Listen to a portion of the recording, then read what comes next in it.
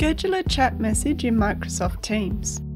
In this video, we show you how to schedule a chat message in Microsoft Teams.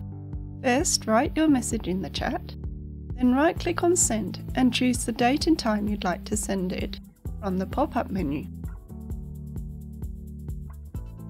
Select the Continue button, and then select Send.